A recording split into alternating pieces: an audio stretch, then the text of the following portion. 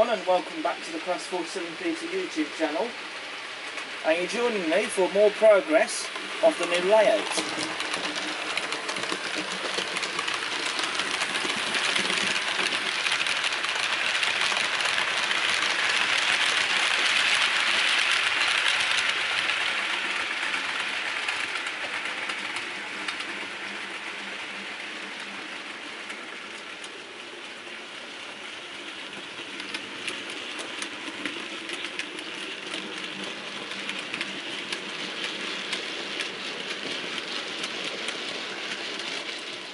So the last couple of videos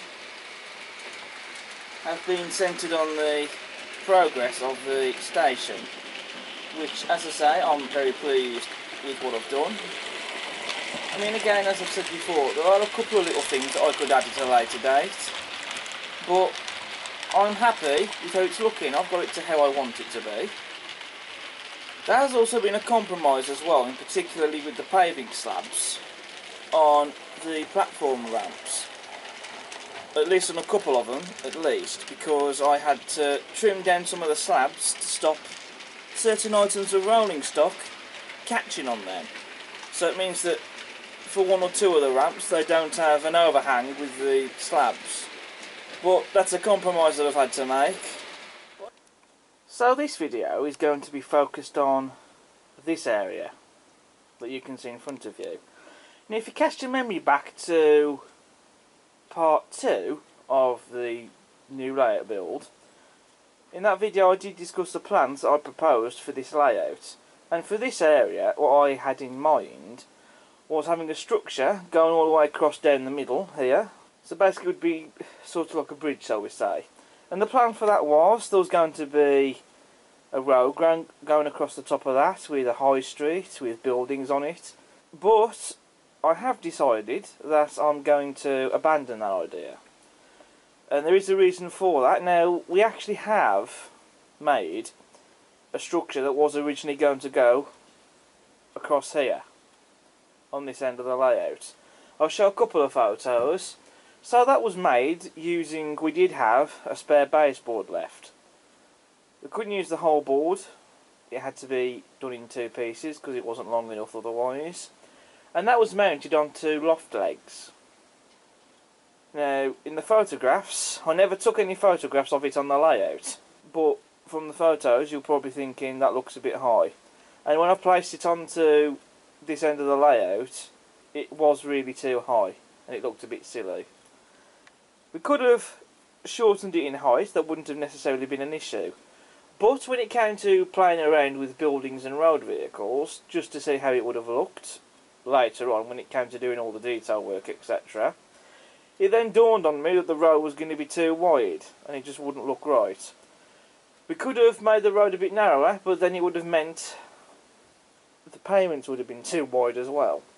We could have shortened the baseboards and made them narrower, but then I'd be worried about getting less detail on there. And so, to me really, it just felt like it just wasn't going to work right. It's a pity because of the ideas I had in mind. The other thing was, I did at one stage consider adding like a station car park and maybe a couple of houses with back gardens and front gardens in.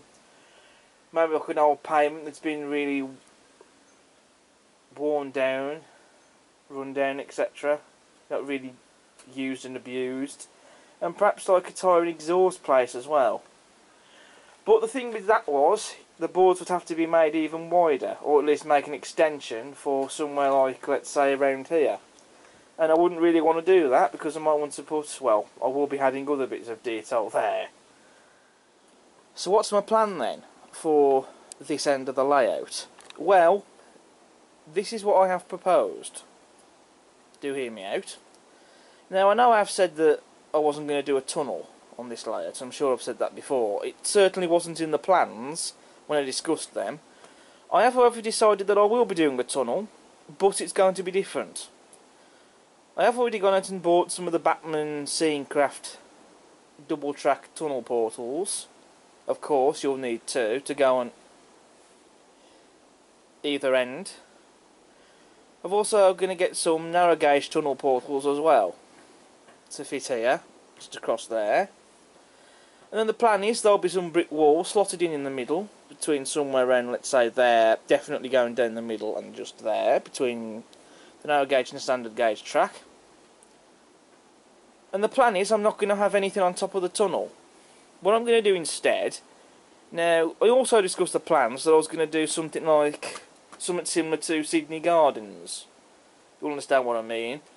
There's going to be a retaining wall going round here.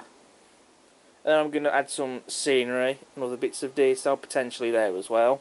If I had gone with my original idea of a structure with a road on it going across the top of here, the problem was adding any retaining walls here, they'd have to be removed so I can get to the narrow gauge line there.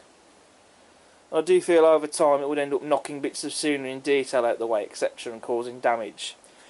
With this idea of God in mind, I won't need to do that. And also, I will be getting some possible retaining walls or something or other going down along here on the ends. And then I can just detail it up with some walls going down across the ends here on the sides of the track where the ballast is. And of course, getting static grass put there, get some scenic objects, maybe some flowers, perhaps a couple of bushes, maybe even try and add a very small amount of landscaping, maybe even stick a couple of trees on it or something.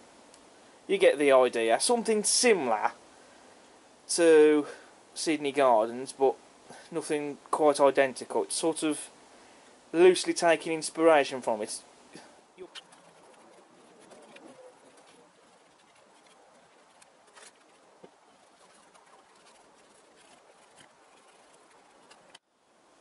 So I've made a start on this area, on these ends of the baseboards, by painting them using burnt umber, this being an acrylic paint.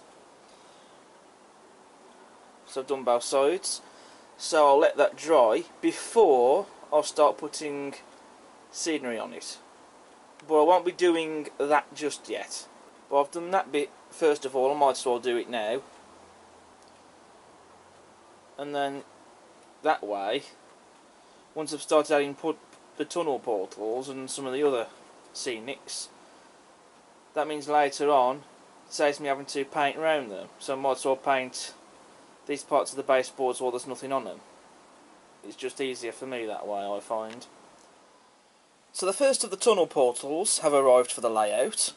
I don't need to tell you which ones I've gone for because I've already discussed that, but these are the Bachmann double track single bore tunnels. This is one of them out of the box, and I think the attention to detail on these is exquisite, and particularly with the brickwork and the weathering that they've done. There's no detail on the backs of the tunnel. I was thinking of maybe getting some plastic card to possibly cover over these, but it would be a bit tricky because otherwise they wouldn't really just sit nice and flush on here, to be honest, and then you'd be left with a big gap around the portal there, or the bore I should say rather. So I think what I'm going to do instead is I'm just going to paint the backs of these and then just leave it as it is. I don't think... Right peeps, we've got a problem. Basically, this tunnel portal, well, either of them, now they will fit across there perfectly fine. My original intention was to have it close to the curve, but I can't do that. I'm going to have to bring it forwards a little, because locomotives with the pantographs, well, running with the pantographs raised anyway, at least, they have a tendency to hit the tunnel mouse just there. And that's because I think it's going into a curve. Yeah, bring it forwards a bit on a straight, no problem at all. But that's not really the big problem, because you have to excuse for the camera panning over, but I can't really do this any other way without just filming more clips and editing, so deal with it. But as you can see, it doesn't exactly fit across here. It really was one of those moments where I wanted to scream and swear. there is a way that we can get around it, we think.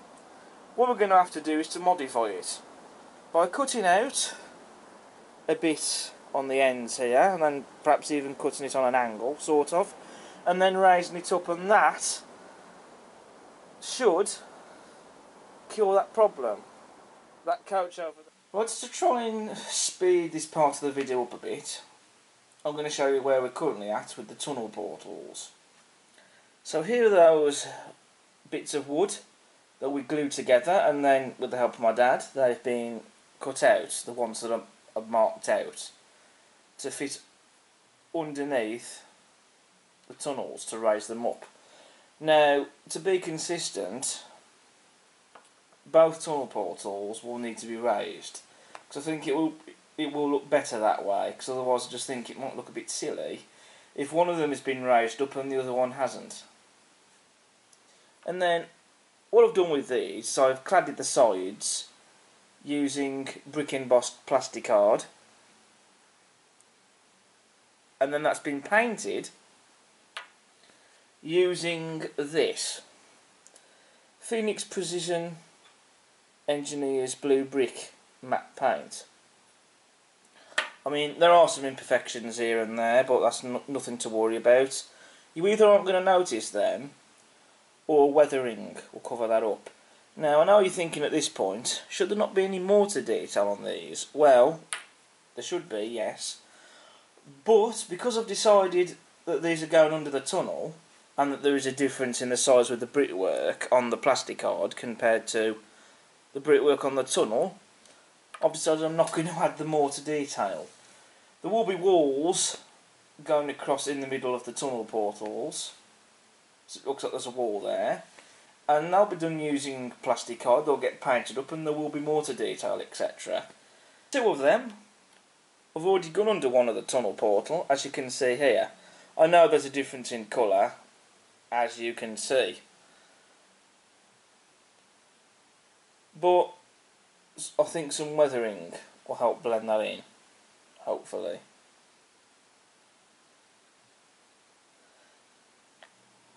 But at the moment I think that's looking alright. It is a modification again that I hadn't expected to be doing, but it has to be done really. Quick update, I have weathered these parts. Now, I haven't done anything fancy. All I've done is I've used the Tamiya Weathering Master, specifically the soot, used a cotton bud, I wiped some excess off on a piece of tissue paper just here, and then I've just done nothing spectacular. I've just basically gone over the cotton bud and just rubbed it on the areas where it's going to be most noticeable, where you're going to see these bits anyway. And so I think the weathering has helped it blend in, I think. Especially if I get one of these bits. These are unpainted. In my opinion, I do think they do look a bit better on the tunnel with weathering, as you can see here, as opposed to not weathered. So it makes them look like they've been aged. And it does help it, I think, blend it in, I think, and makes it look a bit better. I haven't bothered doing... Right peeps, it's now time to fit the first tunnel portal onto the layout. So I'm going to glue it in place just using U-Hoo. Nothing fancy, this should do the job. I know you can't really see what I'm doing at the moment, but I am putting some glue, what should we call them, posts? Pillars. And then we're just going to glue that to here.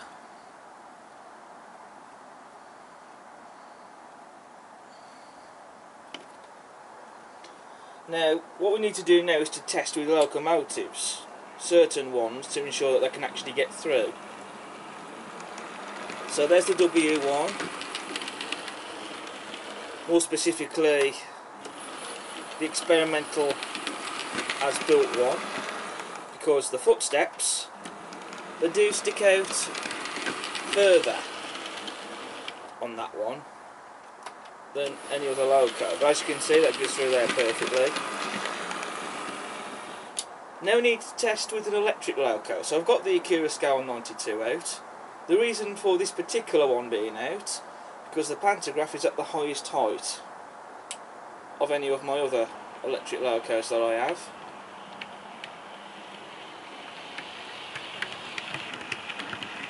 As you can see, no problem at all. Obviously the locomotive will not be going down on that line in reverse,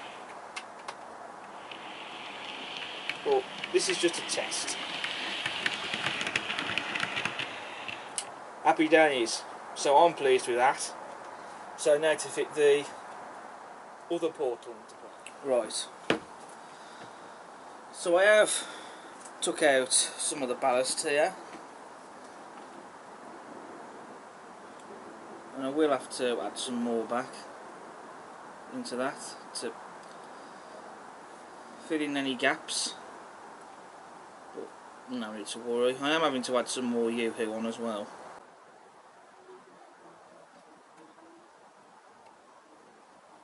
The only thing with this one that I can see is that this one isn't, for the time being, going to stand up on its own. Also realised a bit more ballast might have to come out. There we go. But that still won't stay in position, so to fix that,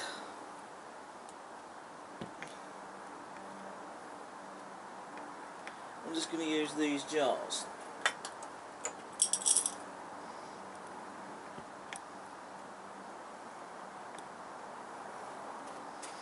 Like so. That's only temporary, of course. And also, just while we're at it, we might as well test it out.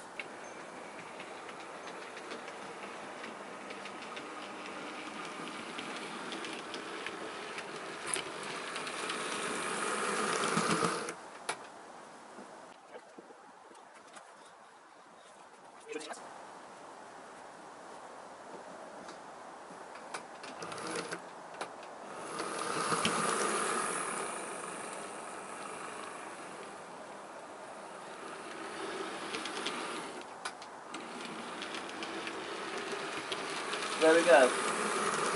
That's sorted. Try the 92 now.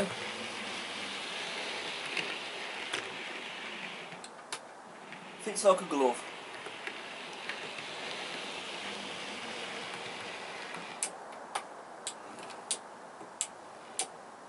Just making sure I've got the control now facing in the right direction. Right, so we're going to leave the glue to set for that, then we'll come back and do some more progress, but I'm not going to do it tonight when I'm filming this clip, because there's no time. Okay, so the narrow gauge tunnel portals have arrived in the post. This is one of them that I've unboxed just to show you, and again the detail on these is exquisite, and what I like about these in particular is that both sides have got detail on them, even the sides there on the ends and the top as well.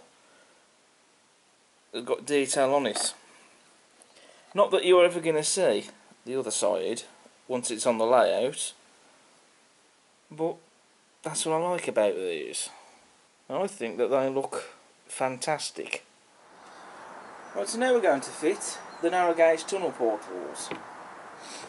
Now I'm only going to show fitting one of them in, so again I've got my tape measure out. That is just to see just where exactly I need to put this, so that it's level with the tunnel portal on the double O gauge part of the railway.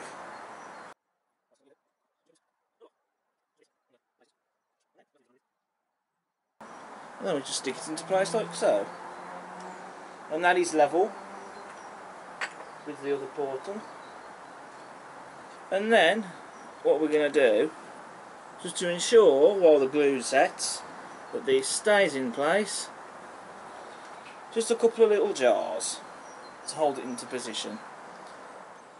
Right, so with the one narrow gauge tunnel portal in place, the other one over there is still yet to go in to place. But what I'm starting now is the walls. Now I was thinking of making it out of wood, but because of the weight instead, because there would be too much weight on here really, we're going to be using polystyrene sheets such as this, and that's going to be cladded in brick embossed plasticard. So I'm going to get those first sheets glued onto it, and then really it's just a matter of trimming down obviously the polystyrene bits, so it's not really going to matter, to be honest, at the moment, because obviously this is all going to get trimmed down to size, so you won't really notice it. And then of course it will get painted up and detailed later on.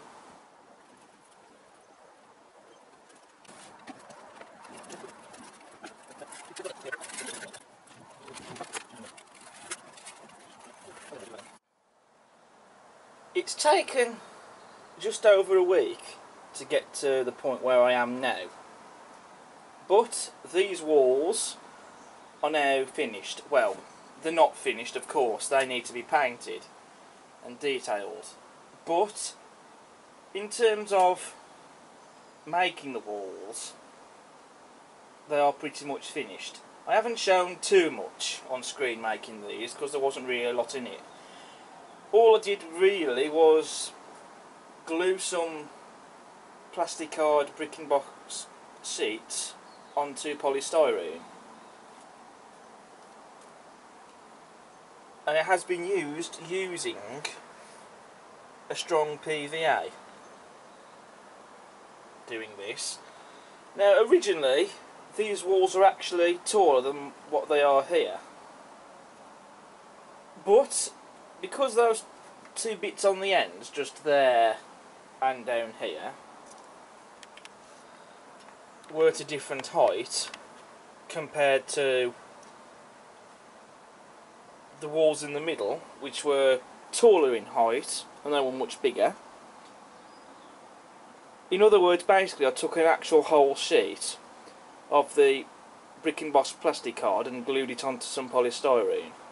So the walls were bigger, but I decided it would be better for them to be cut down to size, so that all the walls were all at a consistent height, and that's basically what I've done.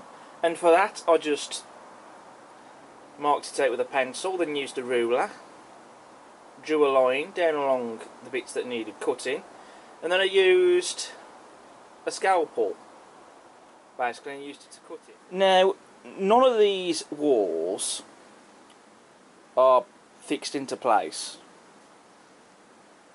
They are just loosely in place for now, just to show you how they will look. So it's just to give an impression basically. I mean, there have been a couple of imperfections here and there that I've done my best to do. There were gaps in some parts, particularly in bits where I had to use, for example, the middle section in the middle, which is made out of at least 4 pieces of brick embossed plasticard. To fill in gaps I've used Deluxe Materials white model light filler. I did try to add in the mortar detail back, but that just wasn't happening. It just wouldn't come out right, so I didn't bother. Like I say, when it's all painted and it's been detailed up, it's going to look fantastic. Right, so it's the following day and I'm going to paint the walls, and I'm going to be using a spray paint by a brand I've never tried before, Gold by Montana Cans, and I'm going to be using Deep Sea. Now this is the paint that they used on Pete Waterman's Making Tracks 3 layout, And those of you who watch New Junction's videos, this is the paint that he used for his tunnel portals as well. So I thought, because the results looked very good, that I would give this paint a go.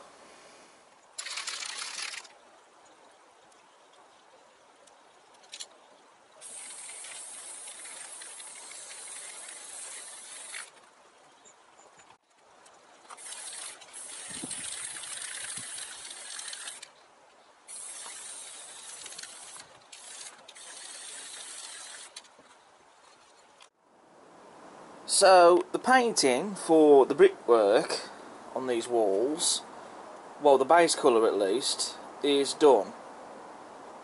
And so it has come out really, really well, and I'm rather pleased with it. For these parts here though, I actually had to replace some of these brick and boss plastic card sheets because some of them didn't really come out well. On the one side they came out perfect, but when I did it for the other side, for some reason they just did not come out too well, so I had to change those. Except for this one though, this section here, totally fine. Nothing wrong with that one, but for the others it was different. Now I have also had to make some touch-ups to these as well, as you can probably see by some of these patches. Well, I've just patched some areas up where the paint decided to peel off using Phoenix Precision blue brick paint. It is a slightly different shade to the stuff made by Montana Cans, the deep sea colour. But to be honest with you, I don't think it's really going to matter. Once these have been given the mortar and perhaps even some weathering and who knows, maybe even graffiti, I don't think you're really going to notice. Quick test for the narrow gauge tunnel portals, just to see that my locos will go through them, and I'm doing this before. So I've got my narrow gauge locos running in cavalcade for this. So they're going through the first portal.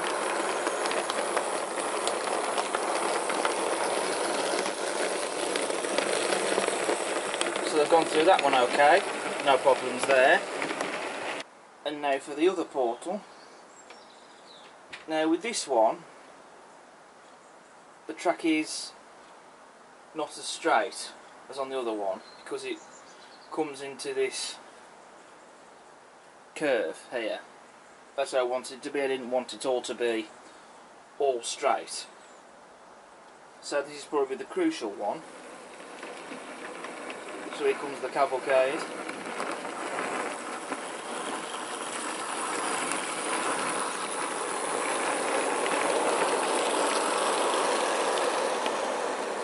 Success. No problems.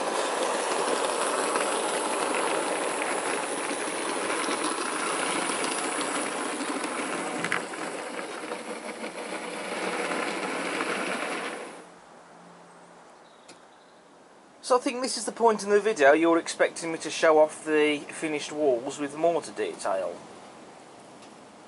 But I've had a change of plan.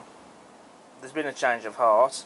I'm not going to be adding mortar detail into these walls now, and there is a reason for that. For the mortar I was using Level 35 flesh matte, thinned it down with acrylic thinners, and then I applied it. But even though I used the same technique for the brickwork on the station platforms, which worked wonders for that, for the walls it didn't quite work out. I'm not sure what happened, whether I just applied perhaps too much of the thin down paint or the paint hadn't been thinned down enough, but when it came to removing the excess it wouldn't really come off so easily. I had to give it a really good hard scrub, and even then I couldn't get it all off. And in the end I decided I would just wasn't happy with the end result. So to save any sleepless nights, what I decided to do was I decided to respray them. Some of them I managed to get away with it, as I've still managed to preserve the brick and mortar detail on those, but for others I had to replace the brick and boss plastic card sheets. So it was a good thing I had some spares. It was also a good thing I had a second can of the deep sea colour from Montana Cans. because I was starting to run out with the one can. I then decided to use a slightly different technique, using the same paint, but this time I thinned it down a lot more, so it was basically like a wash. But even when I did a test piece with it, I still wasn't 100% pleased with the end result. And then when I was looking at the other pieces, without the mortar detail on them, I realised that I quite like them without the mortar detail. I think they look quite nice. But I decided I quite like these walls without the mortar detail. And so that's what I decided I'm going to do. I know some people might think they look unfinished, but I'm going to use a bit of poetic licence. In my head, I've decided that at some stage these walls were painted, hence why you can't see the mortar detail. I think that can work. I don't see a reason why it can't, because that does happen in real life. Right, so I'm making some coping stones to go on tops of the walls. And all I've done with this is I've cut some strips of card and I've painted them using Woodland Scenics concrete paint. They're not perfect, but I'm not aiming for that. There are some imperfections in places, but that's okay. And then once I've added some other little details on them, I've even given them some slight weathering, I think they should look alright on the walls.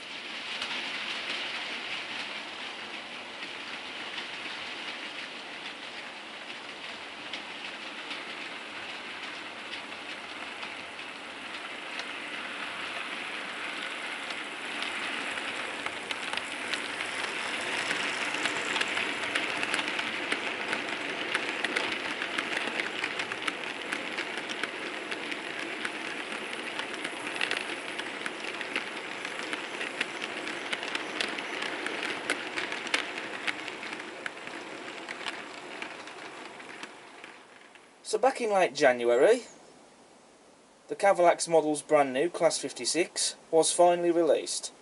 I've already done my review on this model, so for those of you who have not watched it yet, then do check it out. And as you'll all know, as you can see in front of you, and those who have watched my review on it already, I own two of these models, 56023 and 56074, both in the rail freight coal sector livery. Although I've still yet to fit the accessories from the detail bags to them, but I will be doing that. I haven't forgotten it. And because they are so good, I ended up acquiring the third. So the third loco that I've acquired is 56093 in the BR Large logo livery. It's not a livery that I would have grown up with on these locomotives personally, because by the time I was born, this livery wasn't really around on these locomotives. Unless perhaps maybe there was the odd one knocking about, but not that I can remember. Although I do know sometime in the early 2000s, I think it was before it was withdrawn with EWS, 56105 did receive this livery. And I think that may have been 2005, 2006. I think somewhere around that time. The only time I would have seen 56 in this livery is if it's been retro repaints on a heritage line or a locomotive still in service on the main line. But I think the large logo livery really does look smart on the 56, especially with all these white embellishments, which are Tinsley white embellishments, because that's something that they did do on their locomotives.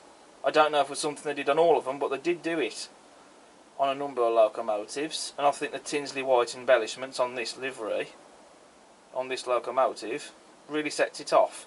And in the last couple of years I have taken an interest in Tinsley Depot, and I do have a couple of other locos that were based at Tinsley, with 45105 and 47375, as well as the Snowplow, Snow King and Snow Queen that I believe were also Tinsley based. So nice to have this locomotive to go with those.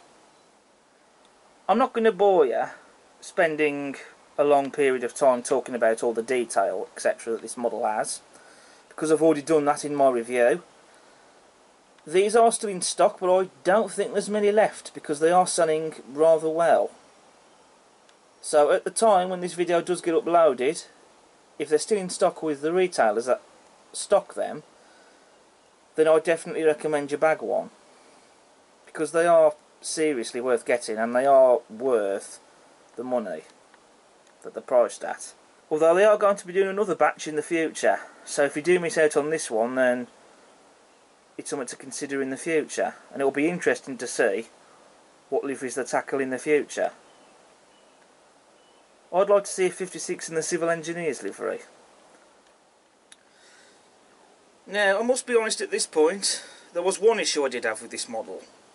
When I first put it on the tracks and ran it, there was a problem with this bogie derailing. I thought to myself, well, that's strange, because my other 56s haven't had any problems, and they've certainly not had this problem. So what could it be? There wasn't anything in the track causing the problem, such as bits of ballast or whatever, so upon investigating, I saw that this one wheel set didn't quite seem to line up with the others. So I thought to myself, is this a back-to-back issue? But on closer investigation, that doesn't seem to be the problem, or at least it didn't seem to be. Because, I mean, these wheels, they will move up and down, there is some play in them, of course, as you can see. But I noticed that, as you can see on the ends of the bogies, you have these clips, and they go together, and that basically holds the wheel sets in place. Problem was, those clips weren't even touching, they weren't clipped together, which meant that this wheel set wasn't really fixed in place very well, causing the problem.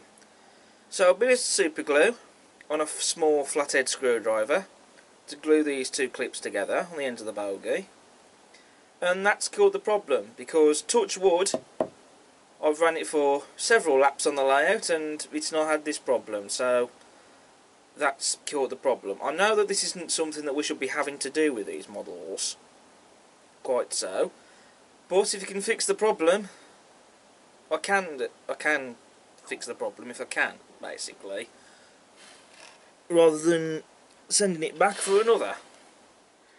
But aside from that little issue with 56093, which I have now sorted, I am otherwise still very glad that I got this model to go with the other two that I have. And I think that all three of these 56s are going to make fantastic additions to the fleet. I'm going to enjoy having them running on the layout for many years to come. And who knows, what's to say in the future, when they do other batches, that perhaps another loco won't join these. Who knows what the future brings, eh? But at this time, I'm more than happy to have these three for now.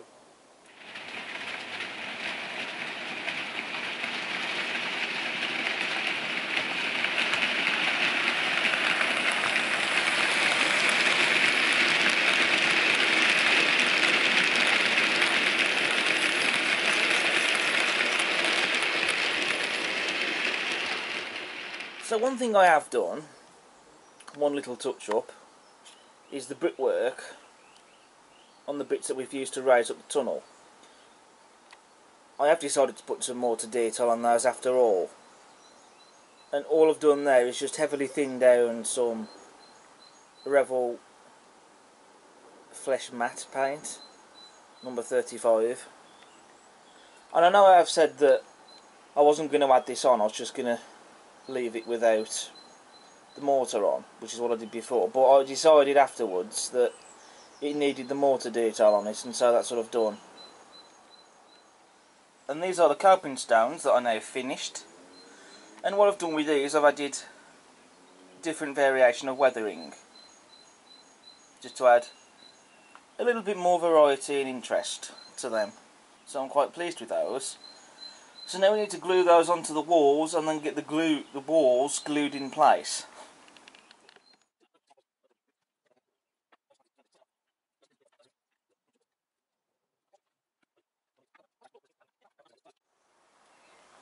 Right, so the first wall I'm going to stick into place is one of these pieces that fits on the end. That one is going to go just there.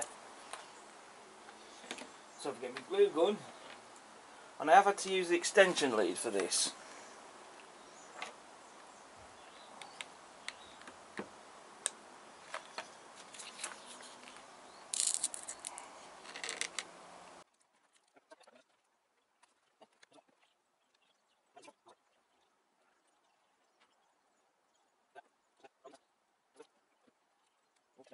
So there we are, that's the first one.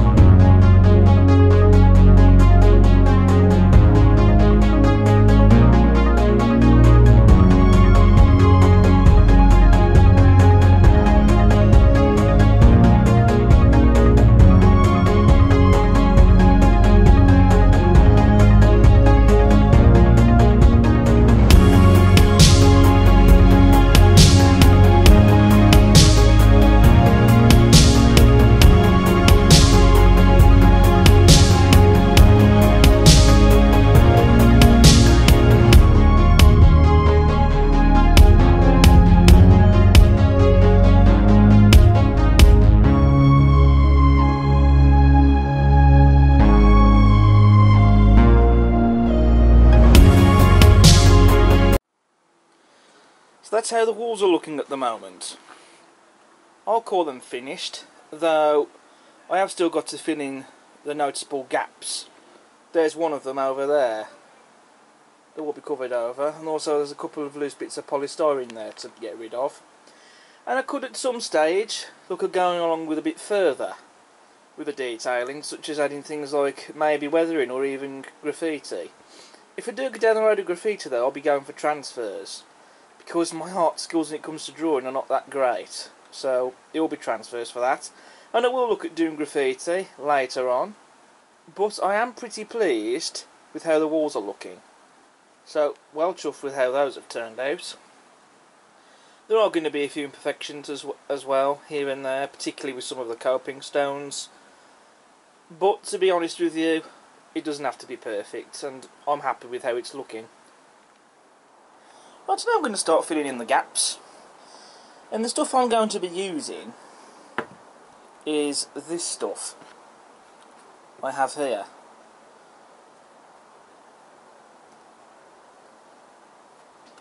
And I have to be honest, I actually can't remember what it is.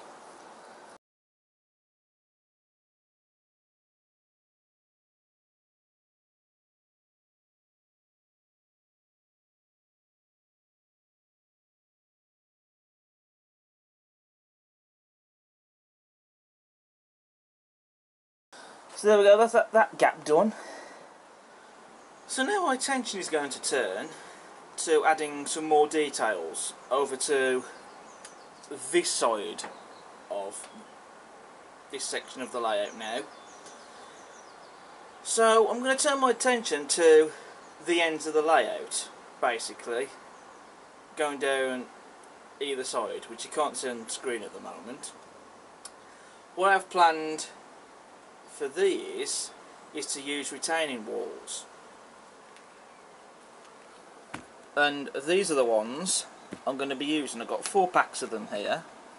These are Hornby Scaledale high level arched retaining walls in the Engineer's Blue Brick.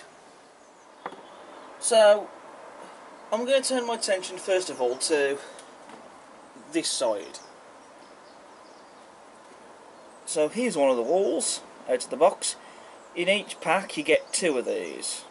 They are made out of resin, so there's quite a bit of weight to these, but the detail on these is fantastic. They do look very realistic looking indeed, and what's more, both sides have got detail. And the plan is for these is I'm going to stick them along here.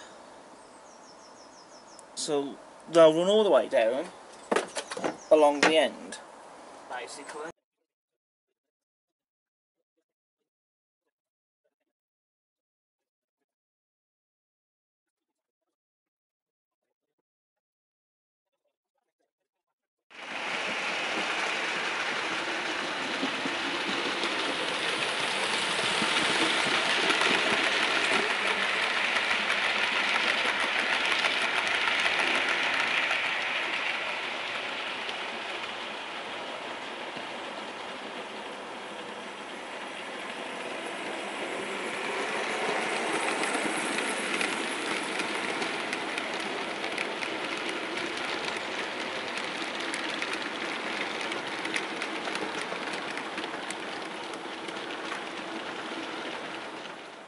So those retaining walls over on that side are now in place, and I'm quite pleased with where they are. I think they look really good there. Now I'm turning my attention to this area. Now I'm not just going to go and glue the retaining walls in place, because this is an area where we walk into,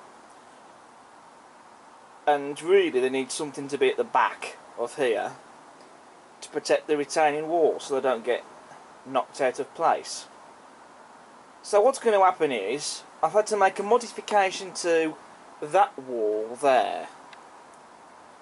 I've had to make that so that it's going to sit a lot more flusher. It does stick out a little bit still of the baseboard, but not as much as it did previously.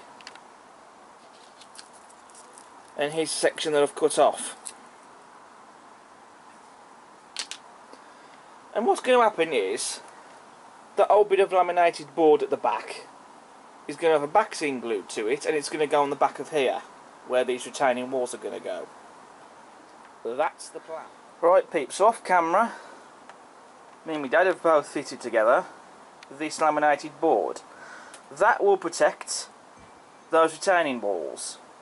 On the old layout I did have a row of these going all the way down along the edge there, so in time I may decide to fit the others back on. I don't know.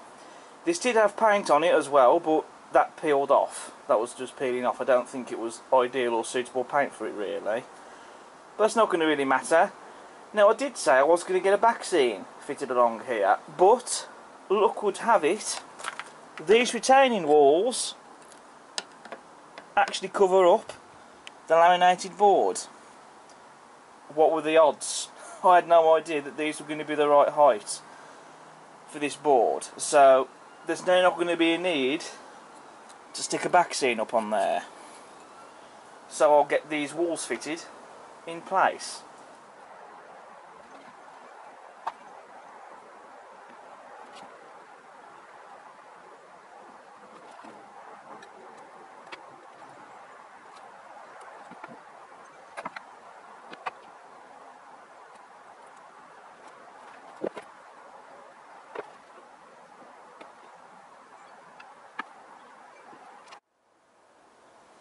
So this area is coming on.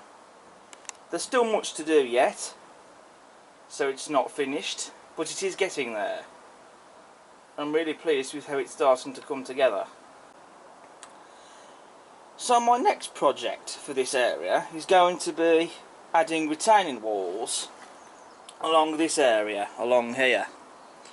And the retaining walls I'm going to be using are these knock retaining walls. These are the extra long ones that I've got. These are made of hard foam. You can cut them to length and even bend them, but I believe for bending them you use a hairdryer for that, to heat them, and then you can bend them. If memory serves me correctly, I think that's what you do. I will double check. Now originally I was going to go for the one similar to these, but they had the brickwork. But I couldn't really get hold of those in this country. The only place I could get it from is places such as Germany or the United States, but I don't buy from places like that for one reason or another. One reason is because of the postage and packing, because of how expensive it is.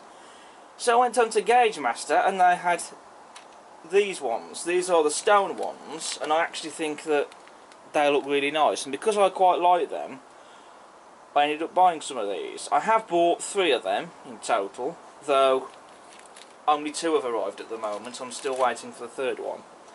But I'm still going to make a start with these.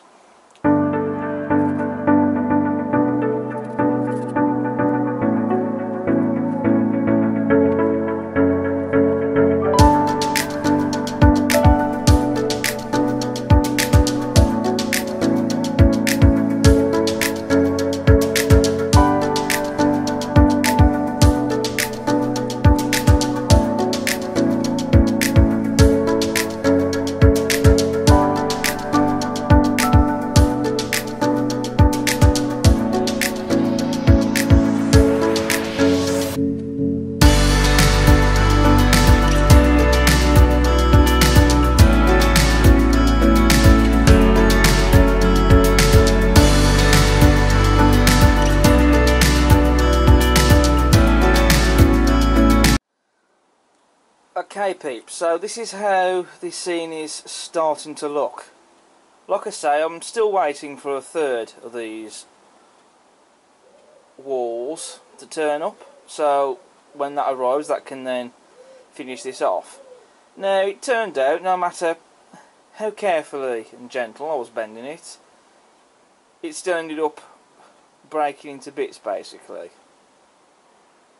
as you can see here. So what I did in the end, I just resorted to just breaking it up into pieces, allowing me to basically get the shape that I really wanted. The fact that there are some gaps in between the wall, to be honest, is not something that's really bothering me, because when it's finished it's not going to be noticeable, any of these gaps, because I've gone out and bought some stuff to fill in the gaps. I'm going to use something to represent climbing vines. It's the same stuff I've been using for filling in the gaps in the tunnel on the walls, and the stuff is called dried moss. That was also the stuff I'd used to fill in the gaps on the tunnel walls. I've only just recently... Right peeps, we've had a delivery and my 3rd knock retaining wall has arrived. So this will finish off the retaining walls along this area nicely.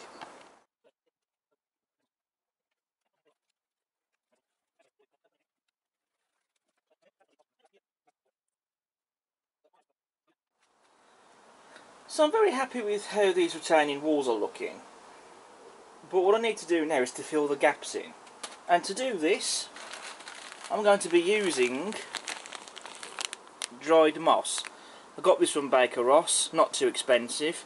This is a 100g bag, so there should be enough here, more than enough, to fill in these gaps on the retaining walls.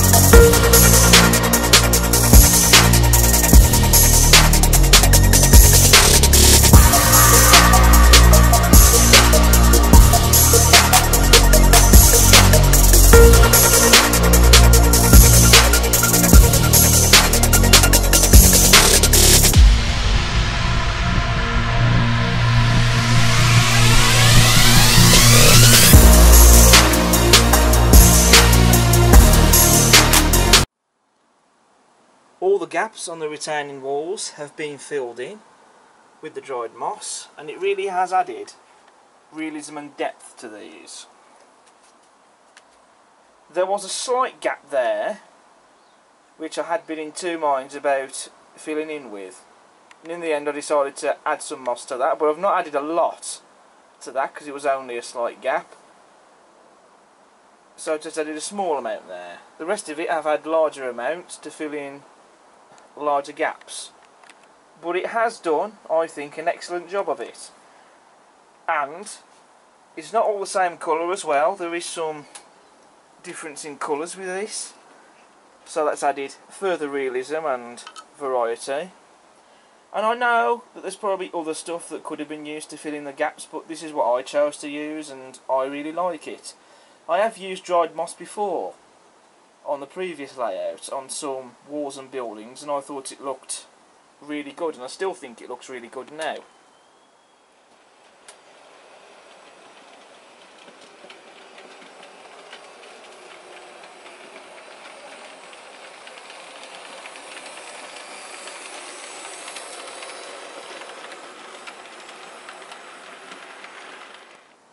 I haven't really talked about these walls for a while in this video because my attention has been concentrated over on the other side. All the gaps though have been filled in, again using dried moss, but there's also some Tasma Products flowered climbing vines, I think they are, and that's just to add some variation and more realism. And again,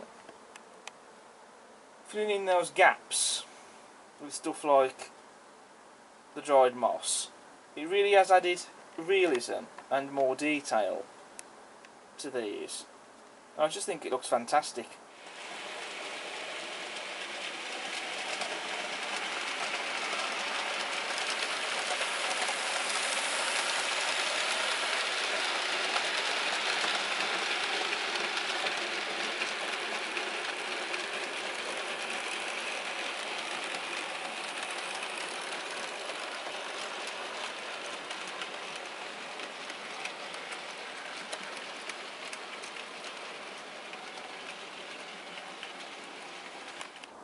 The next thing I need to do is to add some scenery to this area to get rid of this bare wood look. And for that I'm going to be using some of this. This is stone powder arid earth, and this is from Scale Model Scenery. I have got 2 tubs of this because I was unsure if one of these would do this whole area along here. So I bought 2 just to be on the safe side. But whether 2 is going to be enough, I'm not sure. But we will soon find out. I think what I am going to do though is perhaps sieve this into one of the tubs I have, because there are quite a few big bits in this, unless I can smash those bits up. But that's what I'm going to use to put along here. And then I'm going to add some little bits of static grass and maybe loose bits of ballast, etc. just to really bring out some detail to that area along here.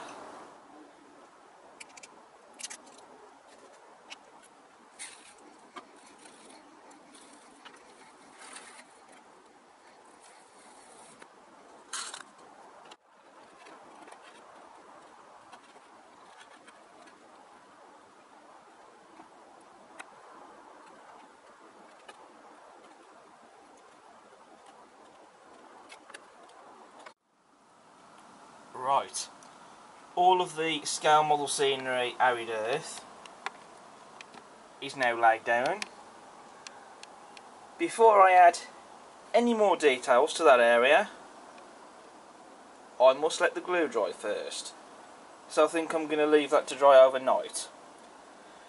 Now at this point I haven't yet decided if I'm going to turn my attention to these areas next, before I start adding details to this area. I'm not 100% sure yet how I'm going to do that, but we'll just wait and see and think about that. But regardless, there's nothing much else I can do with this area now until the glue's dried. It's the same way I've done with my ballast, to be honest. I've just used treated PVA glue with water and a small amount of washing up liquid. Works for the ballast, so should work for this stuff too.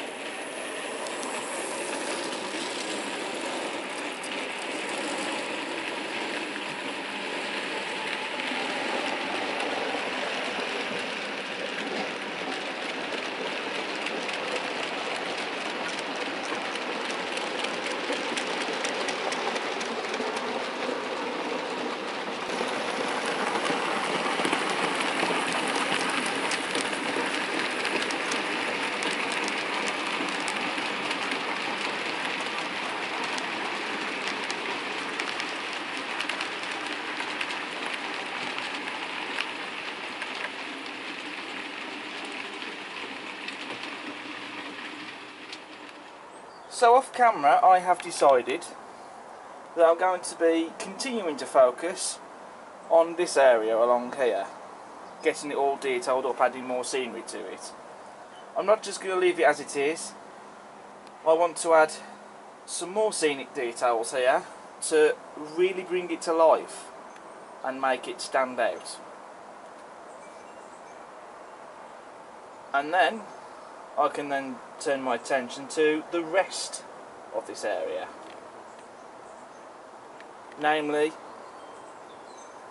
these bits here on the ends. I've decided I'm going to leave those for later. For now I'm turning my attention to this part that runs under the retaining walls, and at the moment I think it's looking really good, but it will look even better once I've added in some other scenic details, such as loose bits of ballast, soil, coarse turf and some bushes, maybe other little bits and pieces, and that will really flesh this area out, I think.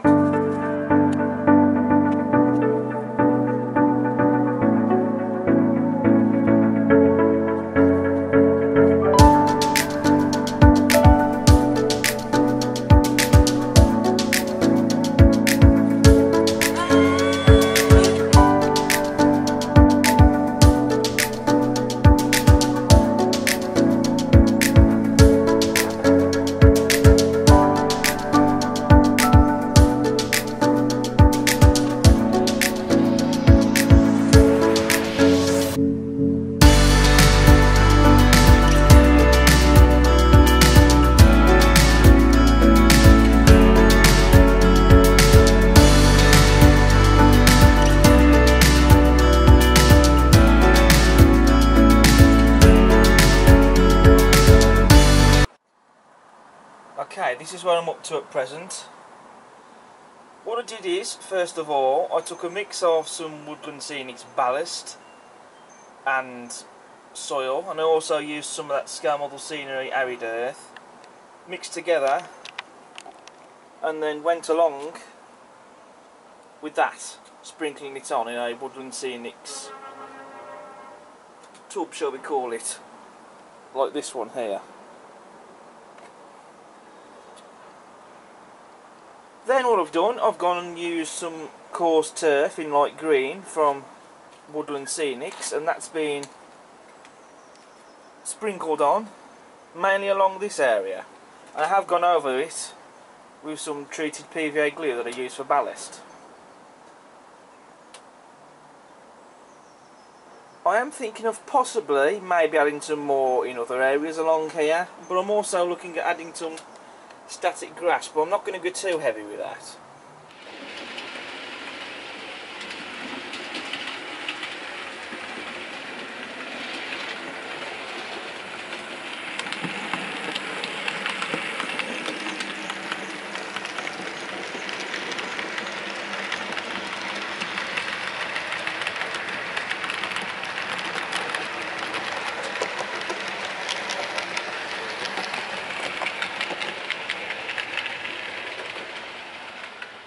Now I'm going to be adding some foliage.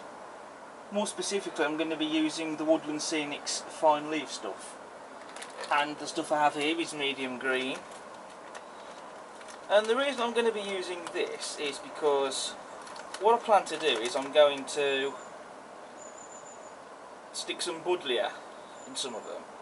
I basically saw one of Dean Park Station's videos on making buddleia and using this fine leaf foliage, and that's something I want to try out.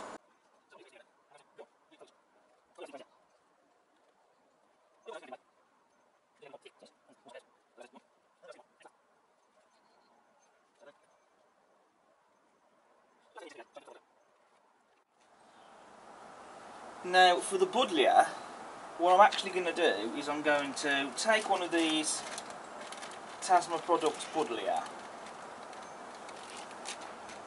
such as one of these for example, and I'm actually just taking the buddleia off that. I know you can make this stuff yourself, but I've decided, just to save a bit of money, just basically reusing it off some of all the stuff that I've already got.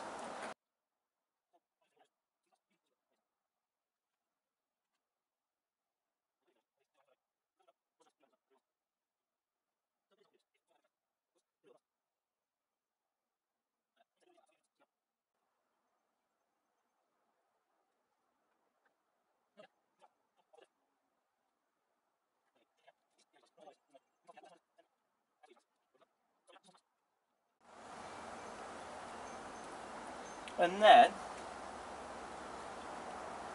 I'm just going to add some clump foliage.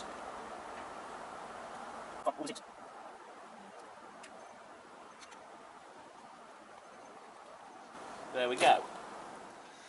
So I am going to be adding some static grass to the area, and this is going to be quite exciting because this is where I'm now going to be able to use this, which is a World War Scenics static grass applicator, and this I got for a birthday present last year from my sister. So sis, if you're watching, thanks, love you.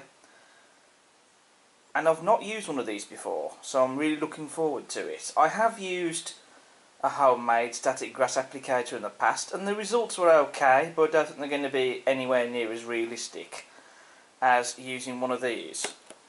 So I'm going to be able to use it now, and I've not been able to use it yet. So this is going to be quite fun. I'm not going to go too heavy with the static grass though. I'm just going to be adding a bit of it in places.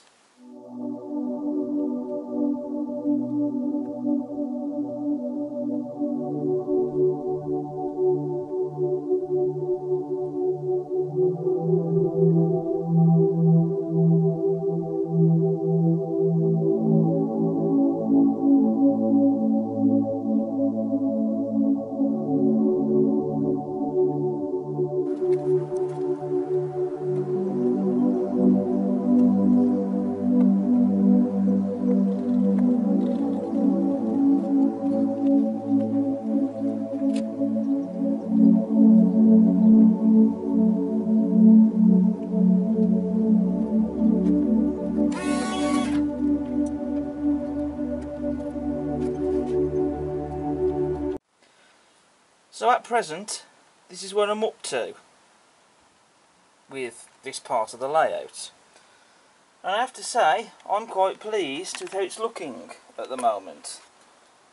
I mean, I could go a bit further afield with adding details here and there in places.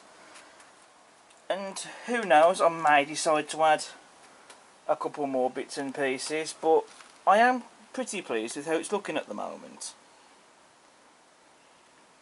You can see what a difference it makes adding details such as foliage, coarse turf, buddleia, and even static grass, which with the static grass I haven't gone too heavy with, but even then it still really helps to bring this part of the layout to life, or any part for that matter. I'm going to show you as close up as I can get to the static grass that I've added. Again, as I've said, I haven't gone too heavy with it. just in a couple of places, but as you can see, it's very realistic looking. That's created a very convincing effect. I do think the results are better than the homemade static grass applicator that I used previously on the old layout.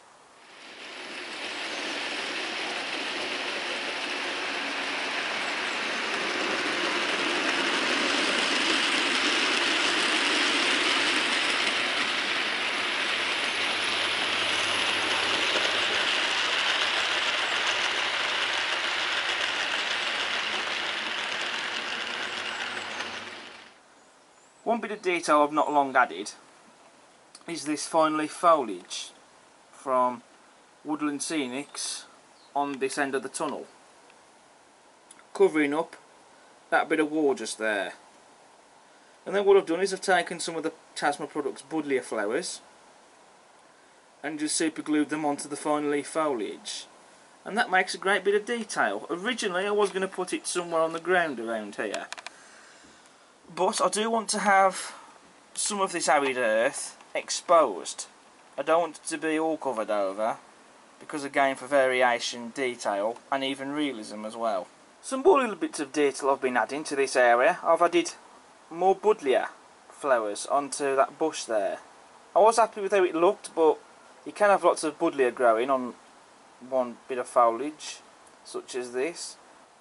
I've also added some little bits of the fine leaf foliage, just some really small pieces that I had, and just sprinkled them over onto this area here, just to add a little bit more detail to that big area there that didn't really have a lot of detail there.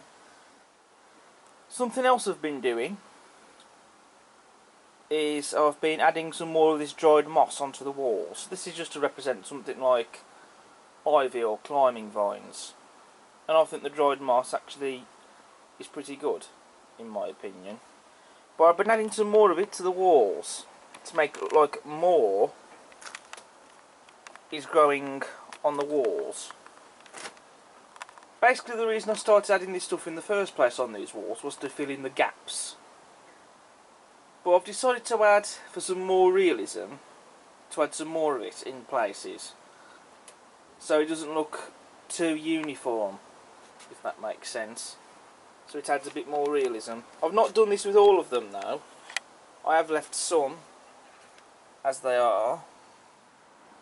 Over on this part of the retaining walls, I've added a little bit more of the dried moss to represent again either climbing vines or ivy or something or other growing up on the retaining walls. And again, I think it makes a really good detail. It really does look quite convincing, I think. I could add more of it on the rest of the retaining walls if I wanted to, but I'm going to leave it as it is. I just think adding it in a number of different places and not on everywhere, all the way along the retaining walls, it'll still add.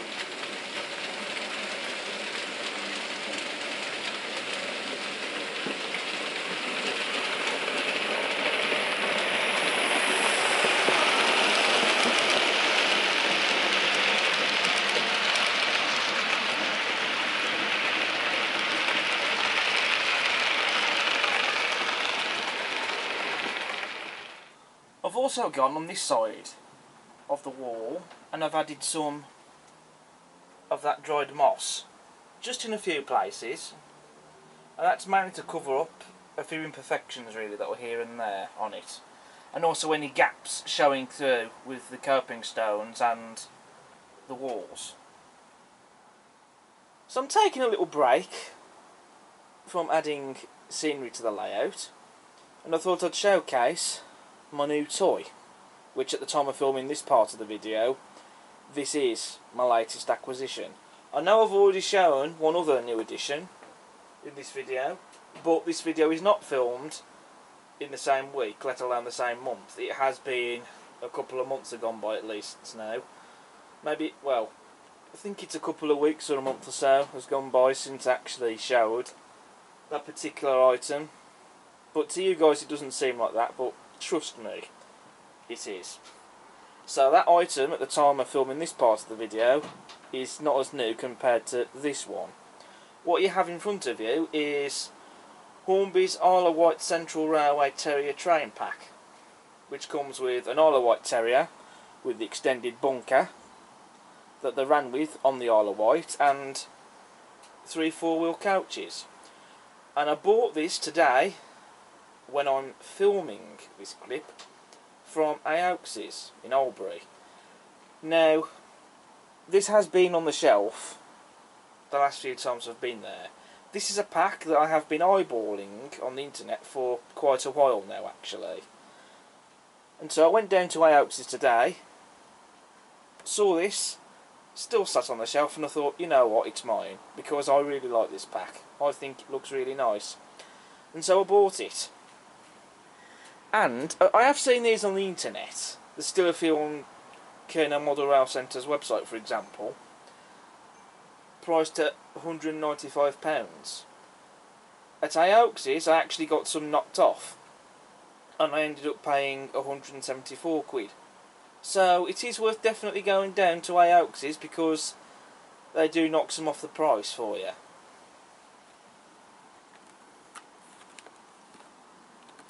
I'm not going to review this model though, because I've already reviewed Hornby Terriers and their 4 and 6 wheel coaches before. So I've decided to instead feature this in this video.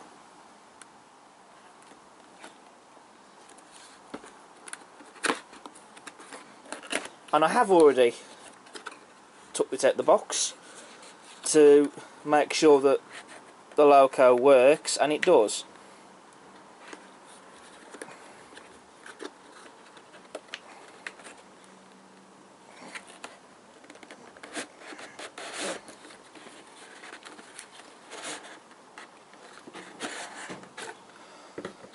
And the packaging in this pack is very similar to that of an egg box. I think, is this made out of paper mache, I think.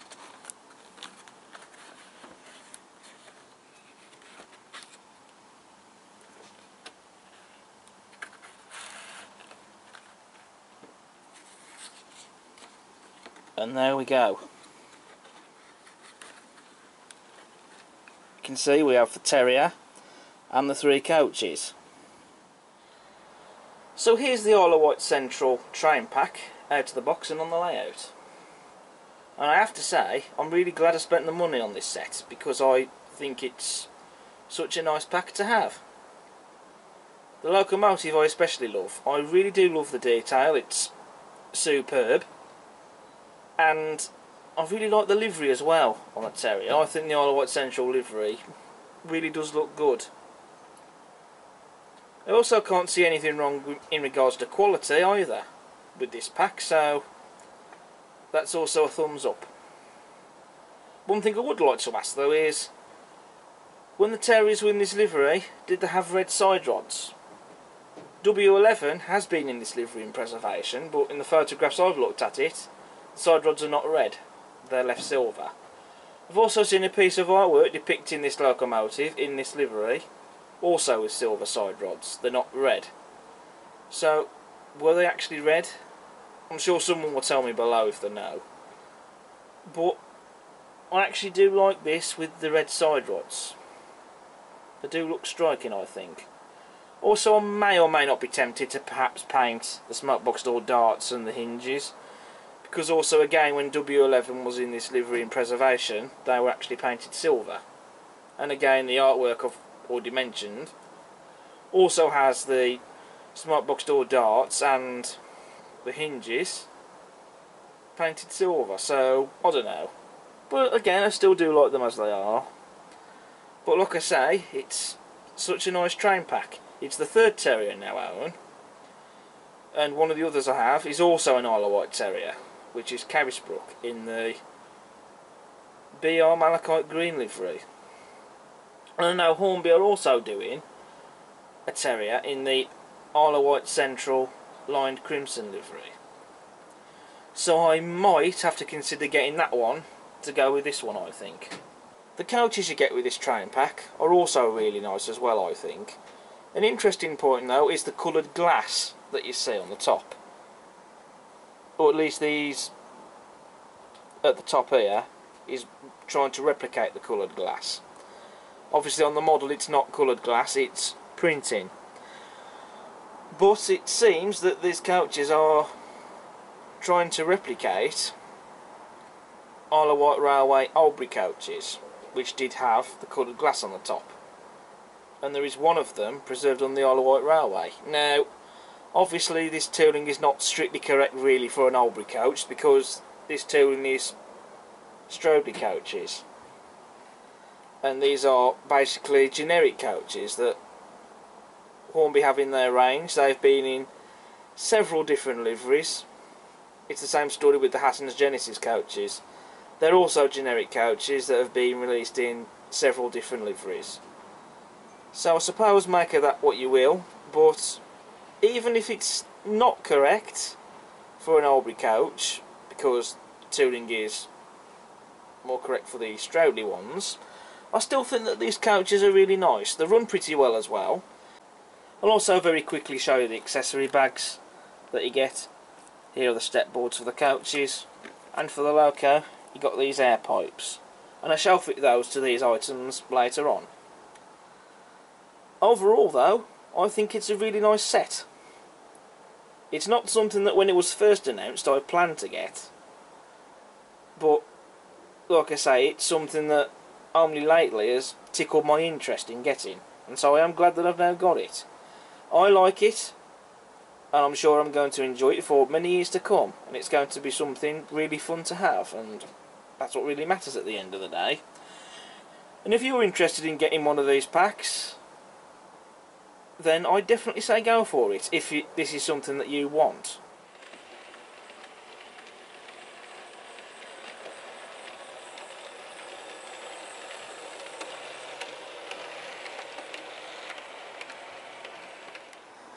So what I'm going to do now, I'm going to add some walls going along here, as you can see.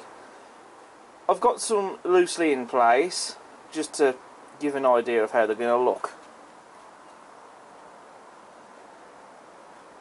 And the ones I'm using, I'm actually reusing them from the previous layout. I was going to make some out of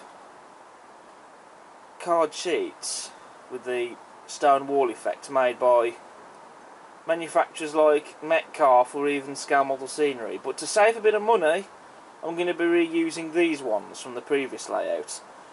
These are stone wall strips made out of foam, and I believe they're made by Osborne's Models. I do think they look quite nice. And then once these are in place, they can then add scenery to these areas on the ends, because I do want to get this area finished, or at least what I'm going to call finished anyway, and then I can move on to somewhere else.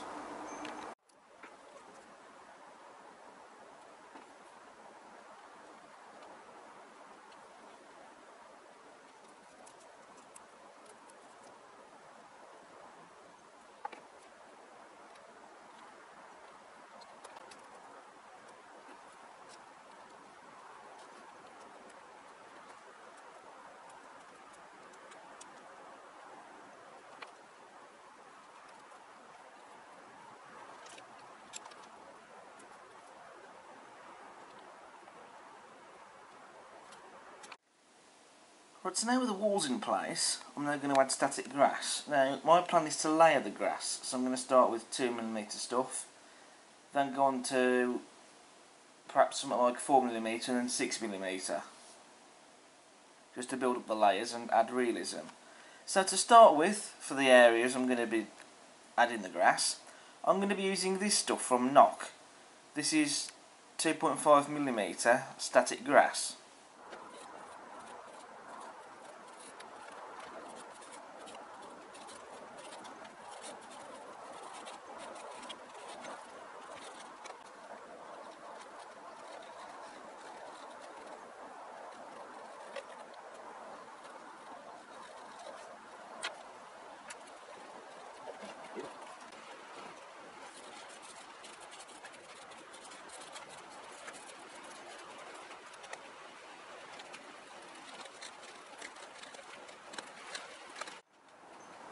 So this is where I'm up to with these areas. I started off with the knock meadow grass, and then I've added another couple of layers. The grass that you can see now in these areas is, I don't know who made it, but it did come off eBay, and I've had this stuff for a while, and so I've used that, and I think it looks pretty good, I think.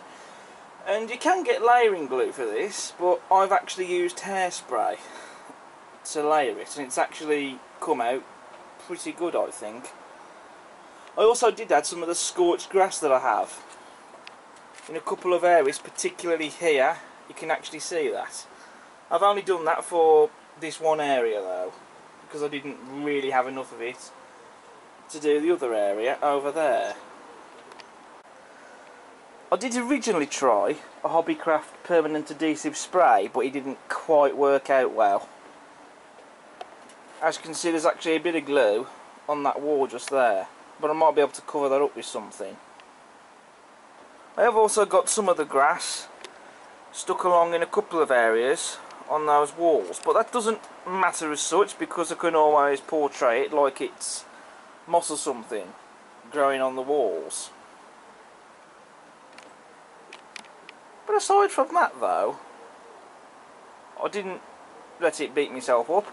I just went and redid it again and just got my head down with it, and I soon had it sorted.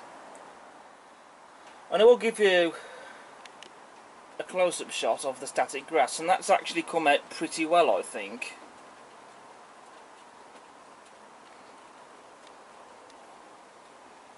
So that's standing up really nicely.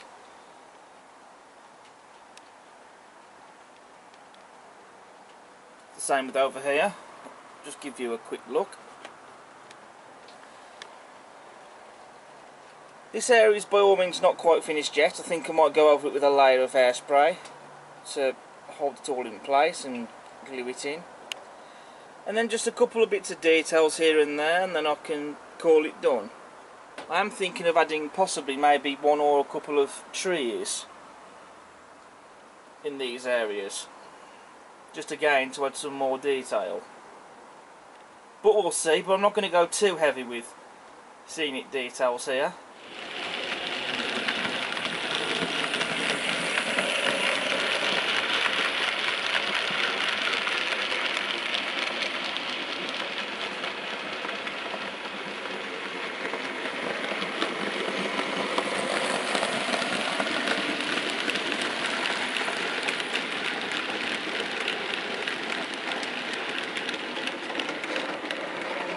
So I've been adding the fine leaf foliage from Woodland Scenics to these areas, and I've been adding some of the Tasma Products Buddleia on some of them as well.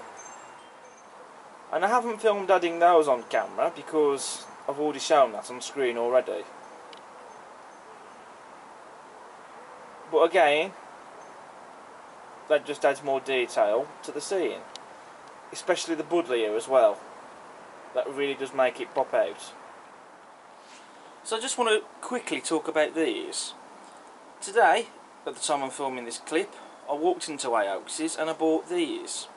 These are a pair of Rapido trains, not quite iron mink vans, in the Caledonian Railway and Lancashire and Yorkshire Railway liveries. I walked into the shop today and I saw these. I really liked them, and so I bought them because I thought that they would look great with the locomotives that I do have in Caledonian Railway and Lancashire and Yorkshire liveries. I'm already looking forward to the Rapido Caledonian Railway box fans they're going to do. So I think one or two of those to go with the mink and Caledonian Railway livery will look good. And I also do hope we'll see more Lancashire and Yorkshire Railway livery stock in the future. Turning my attention now to adding more scenic details, I'm now going to add one or two trees in these areas. I'm only going to add one in each area, over here and here. And the trees I'm going to be using are ones that I used previously on the old layout, because that way that will save a bit of money.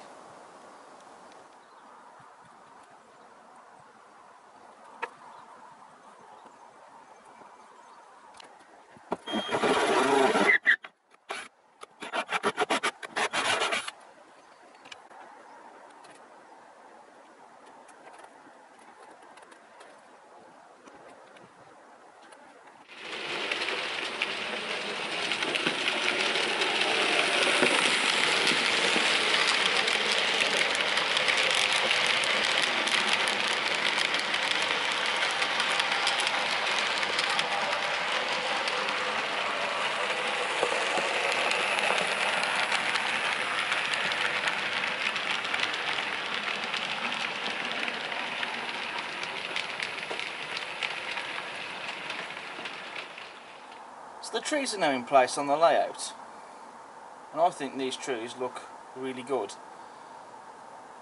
They are quite realistic looking, I think. They can be expensive, but I think these ones weren't too expensive when I bought them.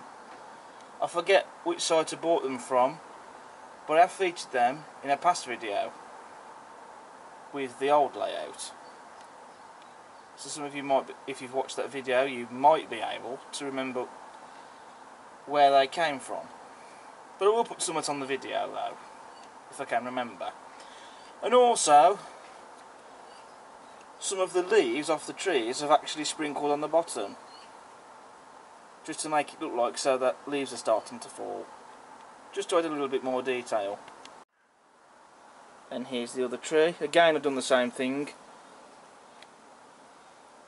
Some leaves that were loose in the bag, I've sprinkled them on the bottom, again to represent fallen leaves. And I think this tree is probably my favourite, actually. Again, you can just see just how realistic it looks compared to other trees you can buy on the market. There are other realistic trees on the market you can buy as well, but it just shows that getting more realistic looking trees really does make a big difference.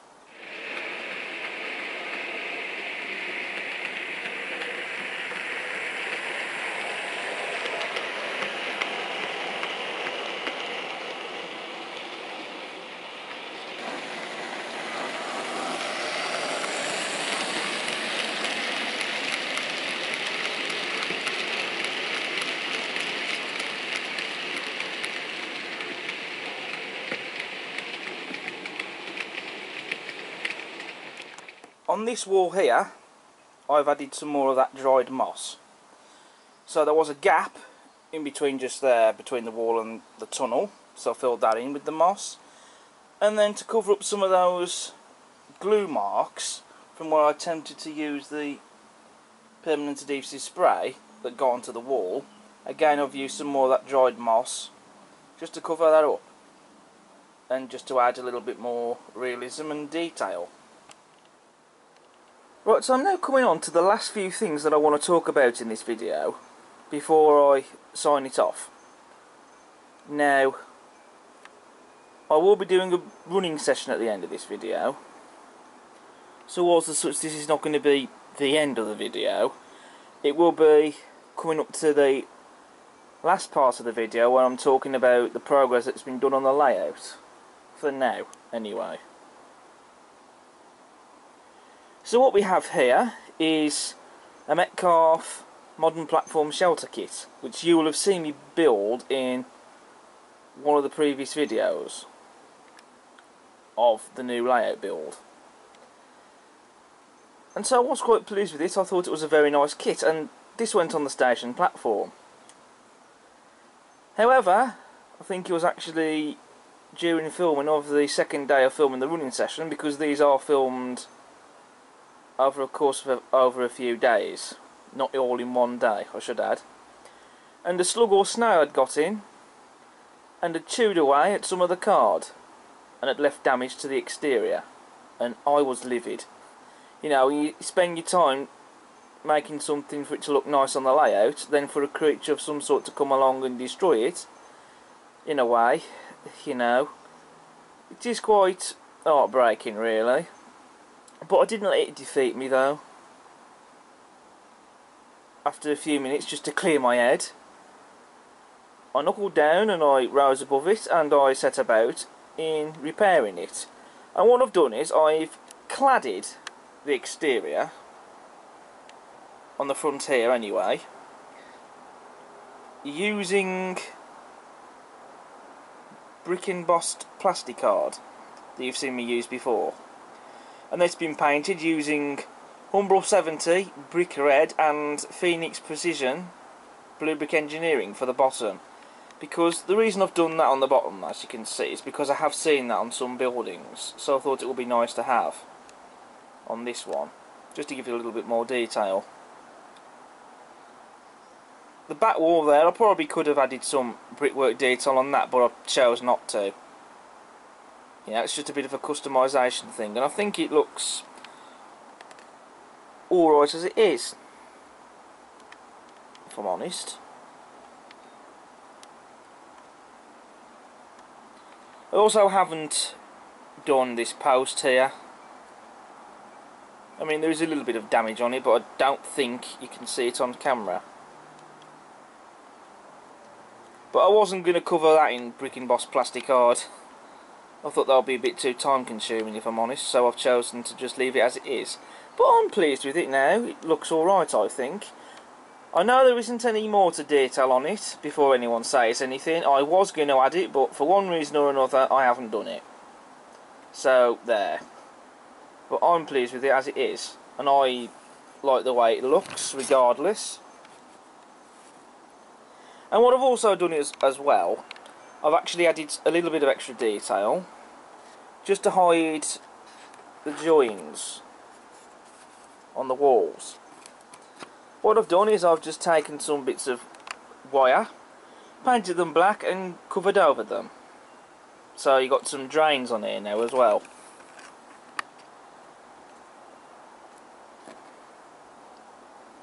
As you can see, the Hornby mag light system is still working just fine. So I've just got to get this back on the layout. I don't think I'm going to be gluing it in place though, to be honest, just in case if I ever need to remove it again for whatever reason. So I'm just going to fit it loosely on the layout this time, I think. But yeah, that's this modern platform shelter kit. And yeah, I know I liked the way it looked before, but now I really do like the look of it. Now that I've repaired it, I think it looks really good. So I'm quite pleased with it. That's the main thing, as it is after all on my layout. So the waiting room is now back on the platform. I've also refitted a wall mounted bin, and some of that litter's gone back in place. Might not necessarily be in the exact position it was in before, but oh well, not to worry, it's still there anyway.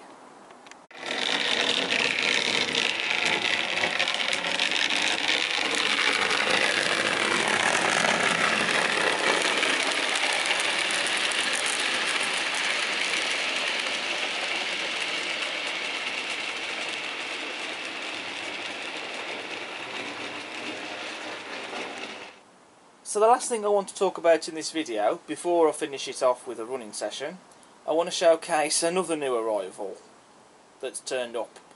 Very much like the Hornby Isle of Wight Central train pack you've already seen, this is another item that I didn't plan to get immediately when it was released, but this is something I got drawn into and tempted with later on. I haven't bought it for the sake of buying it, it's just that when I started seeing pictures etc of one of these packs, I just couldn't resist one in the end, and so I went and bought one. And it is a Rapido Trains Wishbeach and Upwell train pack.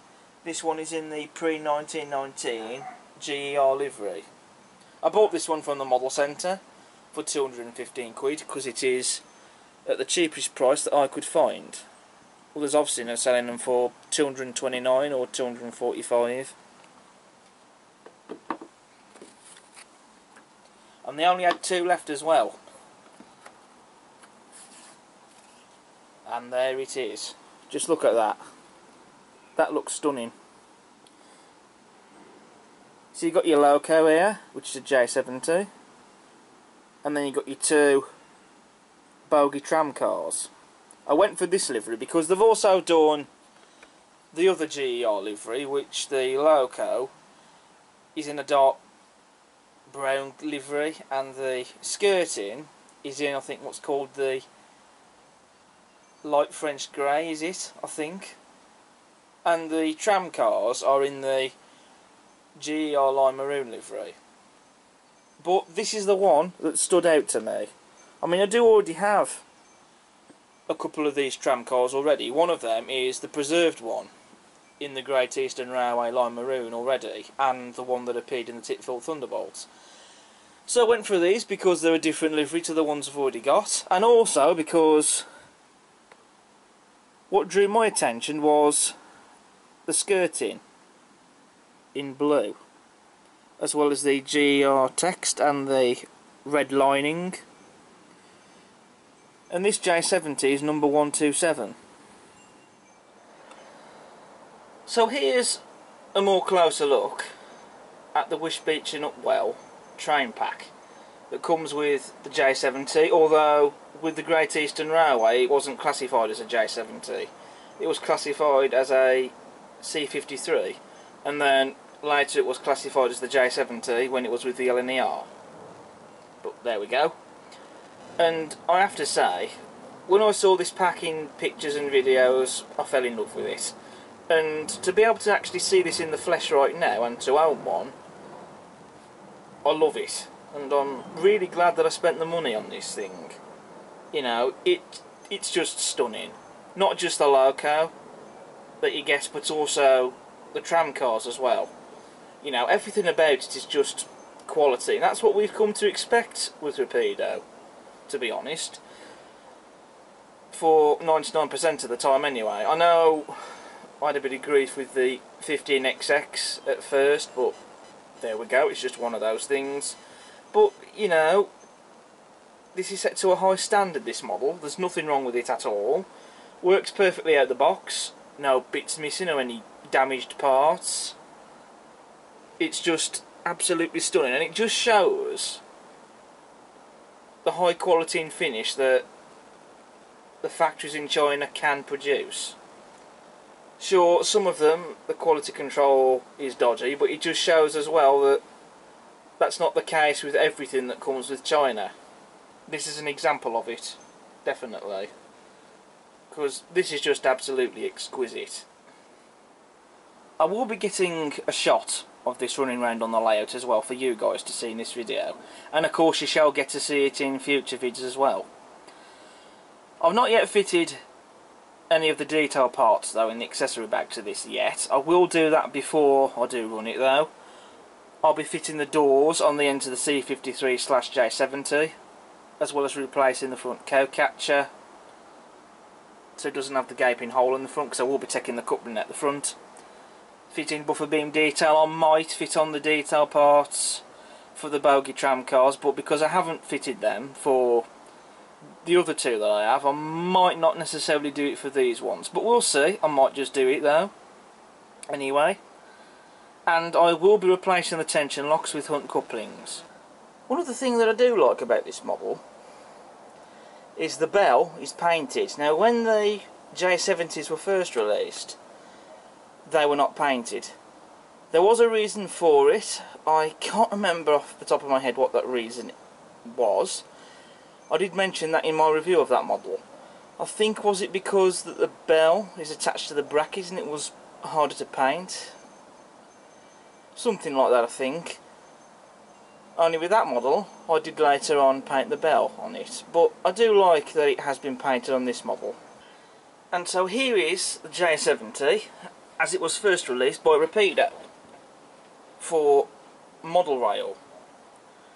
And this is in the BR livery with the early emblem. And I got for this one because I do already have some LNER liveries, and so it was nice to have something a bit different, because I do have pre-grouping and big 4 era liveries. It's nice to have some BR liveries as well, just to have some variety.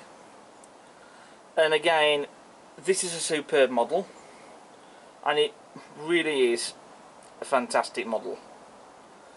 Runs well, detail on it is just superb, and everywhere you look at it, it just looks like a J70. And also, in my personal opinion, I do prefer them with the skirts.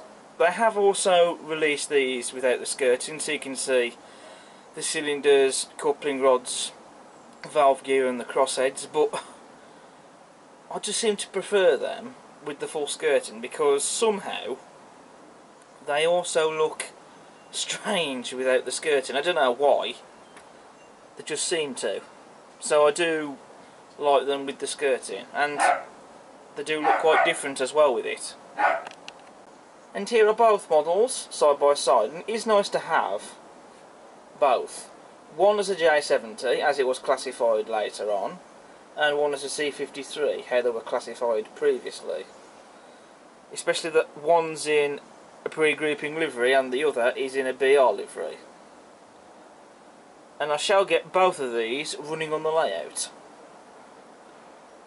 And who knows, I might even do a future running session with them together as well. Would be nice though if the Wisp Beach and Upwall train pack had etched metal number and works plates like this one here did, because when Rapido first released them as model rail exclusives, they did come with etched metal number and builders plates. These releases in the train packs don't, but I'm sure I could possibly find some from somewhere, no doubt.